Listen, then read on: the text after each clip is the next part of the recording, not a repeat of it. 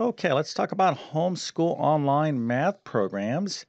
And if you're watching this video, I'm going to assume you are a homeschool parent and you're just doing some general research on various options for your child or children when it comes to mathematics. Of course, online math programs are very popular and can be very good.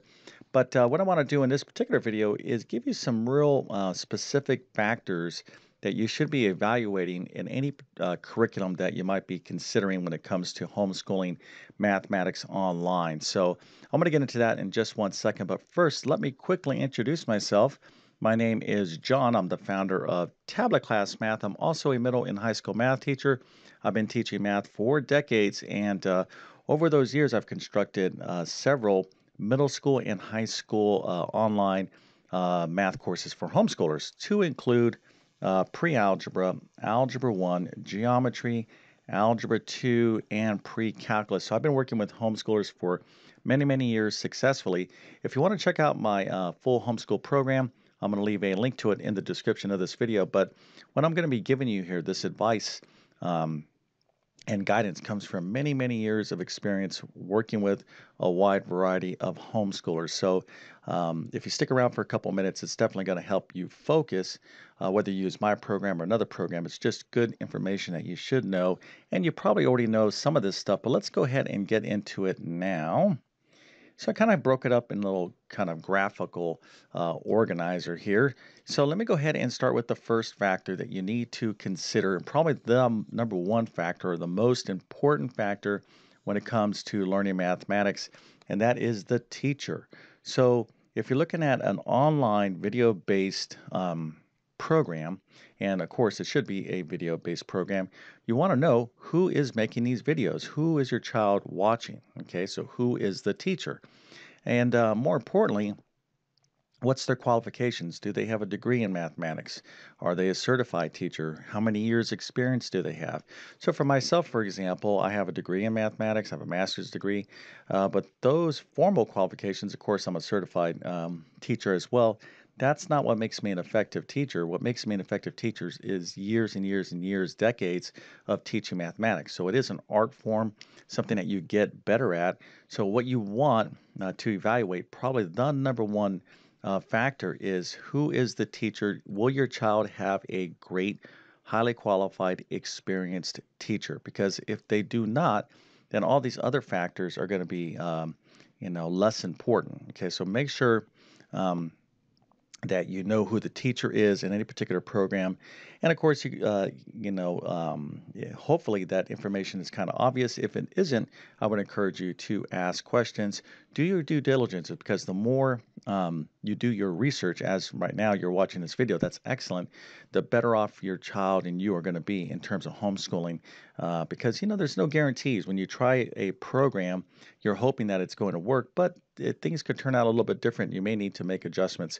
So you definitely want to do all your research up front. Okay, so let's go ahead and talk about the next factor. And that would be when it comes to homeschooling online, uh, you could be technically using like an online school, or are you going to use like an independent study program like mine? So schools would be like things that you can enroll in.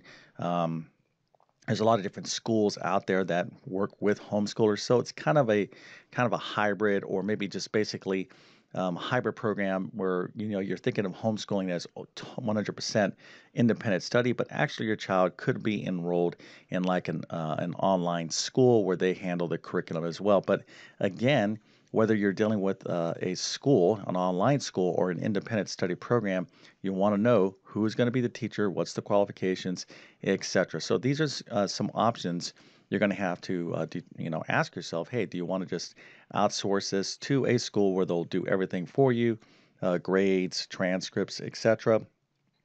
Now, that sounds pretty convenient, and a lot of families, a lot of parents might like that, but that's not necessarily going to be the best option for you in terms of the most effective math course for your child. So just because a school saying, hey, we could do all these different things for you, and hey, we have a great reputation, think it through because again, a lot of the online schools out there, their curriculums are maybe not so good. Okay, so you can kind of read through the line there. So let's go ahead and talk about this next point. Again, everything I'm talking about here, well, with the exception of the teacher, because this is an absolute, but in terms of a school or independent study program, this is going to be different for every family, okay, based upon your needs. And that's going to bring me to my third point here. And you want to pick a curriculum or an online program that's very flexible. So, what do I mean by that? Well, things are going to happen through the school year.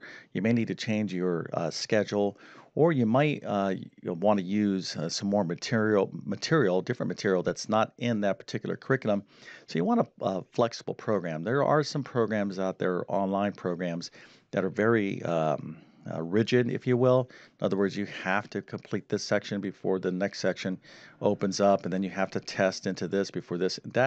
That's typically going to be very rigid for most families, and that can get you in trouble. What you want is something that's going to be nice and easy to navigate and use, very flexible, so you can kind of modify that program in ways that you want. So you want to be looking for flexibility in any online program. Now, of course, if you decide to go with like an online school, you're really not going to have that kind of flexibility as much as if you use more like an independent study program that's pretty typical for most big homeschool brand names that you are aware of. So let's talk about the next thing, and that would be support. So, what kind of support do programs offer? Do they offer like extra live chat? Can you call in? Are there kind of webinars? Whatever the case might be, is there email support? Now, I'll say from my program, the way I built it out is we do have a contact form, but my courses are so comprehensive in terms of the lessons. I literally go through 100% of all the practice problems. So there's video solutions for every single problem in my course. So as long as you're watching the videos, we have a very low level of need for actual support because it's built into the course. Okay, but for most online programs, you're not going to have that kind of benefit in terms of mine. Mine's kind of pretty unique with respect to that. When I'm talking about answers to practice problems, I'm talking about, let's say we have here the homework problem. We're not talking about a basic answer key like you would look up in the back of a textbook and you see the answer. And that's one thing. What I'm talking about, like in my program, is a full video explanation. I'm walking through explaining every single problem, and your child needs that. Now, if they get lost in various problems and they don't know what to do, then you want to be looking at, hey, what level of support does this particular program have? Okay, whether that be extra help, and most programs will describe that. So take a look at that because your child's definitely going to need extra help from time to time. So again, another factor to consider. All right, now these things that I'm doing here are no particular order, but let's get to this next one here. Of course, I wanted to start off with the teacher because that is the most important factor. The next thing is try before you buy. Okay, so for any online program, you should have an opportunity to see some samples, more than just one or two. Okay, try to maybe sign up for a free trial. In my program, I have free previews, very, very comprehensive. I have a lot of samples, and there's really no question in terms of my teaching style, especially on my YouTube channel, as I have over 1,000 plus math videos. So you want to make sure that you've seen or you can see more than just one or two token previews or samples in a program before you buy and commit to it. Now, a couple things here. When you try a program, you, the parent, should do your due diligence. I'm going to suggest that you first evaluate the program. If you like it, then you should have your child try it as well, and then you can make a joint decision there. Because you want to pick a program where your child, give them some buy-in, especially at the middle and high school math level, see if they like it. Okay, so definitely don't buy anything blindly and then try it. I think that's a very risky kind of move. So that's why you want to do your due diligence up front. Okay, so let's move on to the next one, and that is reviews. And I didn't write it in here. reviews and recommendations. Okay, you got to be very careful with this because you'll do your online research. You're going to read about all different sorts of curriculums. You're going to you're going to read from various different families and parents. Oh, this program worked the best for my child. I highly recommend it. And then there'll be all sorts of postings and reviews on every single curriculum out there. Then you can also hear from people, maybe like in your homeschool group or other people that you know, that are going to recommend things to you. Hey, this program will be great for your child. I think they like it. Now, I'm not saying to ignore all those things, but what I've seen through the years is that some parents will just use those reviews to just kind of make a decision based upon the reviews. They put too much weight in here. So read reviews, get information about particular programs, but be careful in terms of feeling pressure to selecting a program just because it worked for someone else. Okay, remember, every child is different, and you want to just look at things by case. And again, in your family you might have one math program for one child and another math program for another child because they learn differently. Okay, so again, you want to do your due diligence and not read the reviews, get those recommendations, but don't put too much bearing, on that. Don't feel pressure you have to do something just because other people are doing it or it's popular. All right, so let's talk about the next thing, and that is cost. And of course, this is a even a bigger factor. This is always a factor with families because homeschooling can be very expensive, but you want to get a lot of value for your money. Okay, and like in my program, my courses, I have a monthly membership that's very, very affordable. Then I have other plans as well. So you want to make sure that you're finding something that's not going to be so excessively expensive. And, this kind of goes back to this try before you buy. If you buy a very expensive program and then midway through you figure, hey, you're going to have to, change curriculums, not only, have you lost some money potentially, you lost time, which is even more important. So look at programs that aren't going to be so excessive in your budget, okay? And don't always correlate, again, that the most expensive programs are going to be the best programs. That's not necessarily the case. I like to believe that my program, um, over delivers in terms of values. Very, very great, affordable option for you. So there are things out there that you can do within a budget. Okay, so this is a consideration. Again, don't feel compelled that you have to spend, a lot of money to get a great program.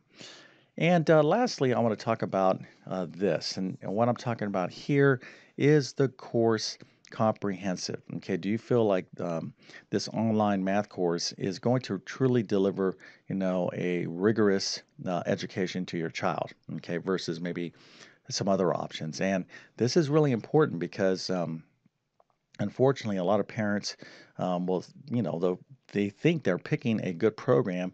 They've done all their research. Okay, everything seems to check, but they pick a program. They do this program. Their child likes the program. The parent likes the program. But guess what? And I've seen this story many, many times through the years. As the child progresses in their education, maybe goes off to college or takes the SAT, ACT, whatever the case is, they find out that that education was not as rigorous as what other programs are out there, and then now their child is really, unfortunately, kind of undereducated. Okay, they didn't get a strong enough curriculum. Okay, you got to be very careful here that the program that you're selecting is going to be rigorous. Okay, you want a very comprehensive program for your child. Again, that's why it's important to look at all these factors. Who's the teacher? How much instruction is there? And look at the samples. Okay, does it look rigorous? Does it, and then obviously read reviews about it. But in the end, you want to be able to select an online or any, whether this is online or not, you want to select a comprehensive math education for your child. So even if they like the program, even if you like it, and there's a lot of brands and options out there that's students like, oh, this is fun, I like this, seems easy, or it's easy to use. Well, that can be a little bit deceiving in terms of it might be easy, but it might be just be too easy. So you need something that's rigorous, especially, okay, if your child has any desires of going to college, okay, because this mathematics is going to get very challenging. So, you know, uh, things like at the pre-algebra level can be like, it's kind of hard. But when you get to pre-calculus, if you didn't have a strong algebra background, geometry background, and especially this shows up like on an SAT test, ACT test, college entrance, CLEP exams. But if you take a course like, let's say, pre-calculus, and you're not fully, you know, prepare for that, i.e., you haven't taken rigorous math courses before this. This is going to be extremely difficult to pass. And quite frankly, if you don't get the pre-calculus, you're going to be behind the power curve in college if you're considering any sort of college major that's a STEM-related major, science, technology, engineering, mathematics. And even if you're thinking, well, my child's not going to major in any of those things, they're going to be a liberal arts major. Well, you just don't know that. Okay, people change their minds. So you always want to err on the side of a very comprehensive math curriculum. But anyways, let's go ahead and wrap up this video. Hopefully these are some things that you've already been thinking about, but the whole purpose of this video is to put these factors into focus. Of course, there's other factors as well, in terms of usability. Is it easy to connect online? Do you have to use a certain browser? Do you have to download certain software? So there's other factors out there. That's why you want to try things before you buy things. But it's a big responsibility to homeschool, okay, for sure. But I'm going to tell you right now, I have the greatest respect for homeschoolers and homeschooling because the benefits really, in my opinion, outweigh the cost. And the cost are, you doing the extra work and making these selections, okay? And hopefully a video like this is going to help you out. And if that is the case, please consider smashing that like button and maybe even considering to my YouTube channel. Even if you don't use TabletClass Math, I'm perfectly fine with that. I hope that you would subscribe and your child or children will watch my YouTube videos because I've been teaching math for a long time. As of this video, I think I have about 317,000 subscribers and maybe like 37 million views. So there's a lot of people that watch my videos because I'm very passionate about teaching mathematics. So I hope that your child will come back, at least watch my videos, and maybe even one day take one of my math courses. But with that being said, I definitely wish you all the best in your homeschooling adventures. Thank you for your time and have a great day.